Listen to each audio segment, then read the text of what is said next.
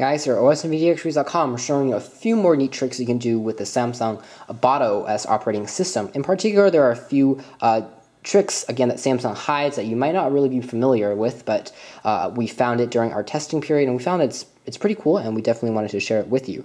One of those features is the contacts list. Pressing the contacts, you'll be greeted with your usual contacts list with all the people you want to call, and of course, by pressing on someone's name, you can either add a photo for them, for their phone number, their email, their contact information, etc., etc. But on the right-hand side of the device, you have a bar which you can use to slide up and down in order to access their respective names and scroll on your list faster. These are pretty standard things, but probably the more cooler element of this is definitely the ability to call people directly by pressing on their name. In order to do this, you basically take someone's name, not delete it, but you slide to the right, and you can say it's calling. And then, of course, right now we don't have a SIM card installed, but if we did, it would start calling that person immediately. And if we wanted to send them a message, we would slide basically to the right, and it says send a message, and then we can send them a message respectively, and also attach videos or media files as we want.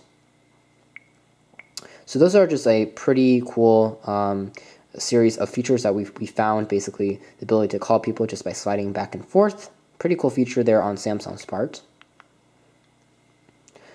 Other features that we found and we thought were pretty interesting include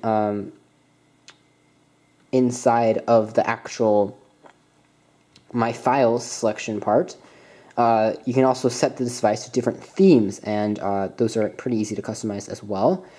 Themes can also be downloaded from Samsung.com. You can look at different themes. This is just a default theme right now, but if we wanted to download different themes, you can see that you can change between different ones. Right now this is a plain ordinary, the white theme, but if you go to Samsung's App Store, you can download more, and they will change the entire background, the menu system, and also generically how the applications and folders look and being displayed on your device. So if you want more customization, download more themes. Another feature we found was the universal search feature. Now pressing, again, we said that holding down the menu key brings up your list of all of open applications, and again, you can close your different applications or launch different areas of the application screen. But by pressing the menu key 2 times brings up the universal search application. So pressing it twice brings up the search client. And here we can search all apps, all contacts, all phone numbers, and we can even search the web for more media content. So if we wanted to press let's just app, and we can search that, you can see that we have a list of all our different things like Samsung apps that are related to that search. And then by pressing that, we are immediately launched into the application. There's some contacts, and there we go. We are back into the App Store. Now, let's say that you have this device first, and you get this phone, and for some reason you aren't prompted to enter your Samsung App Store information right away, and you find that you can't download any games without first signing up for an account. And you're thinking, well, how can I do that? In case you buy a second-hand device where someone else has already inputted their information, you can always delete that and create your own. How you do that is actually by sliding through to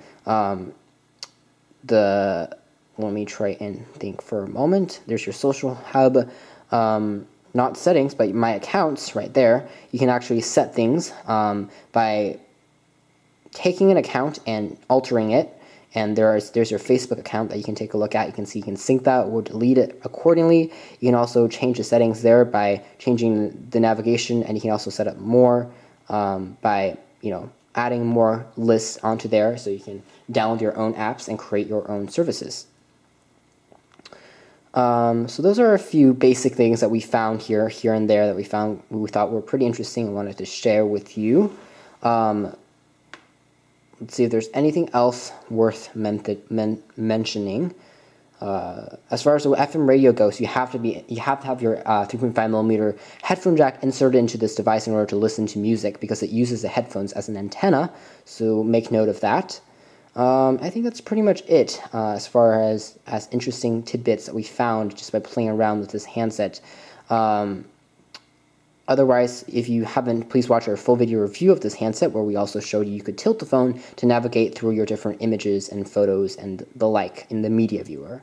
So again, it's a very interesting device. Samsung has done a lot of customization. It's definitely a little bit more different than what you might expect from something that runs on Android. It has a lot more freedoms and options, and also it's a little bit more customizable. But all in all, we think that Samsung again did a really nice job with this phone. We love the operating system. On this particular model, we think that the processor could have been amped up considerably because at the moment it's kind of sluggish, to be honest, once you start doing a lot of heavyweight productivity tools and the such. For display and light, again, you can set that over here and make it lighter or brighter depending on how you want to do that. And you can change the home screens and the memory about your phone, your messaging, your applications to turn Wi-Fi on and off, connectivity, and the like.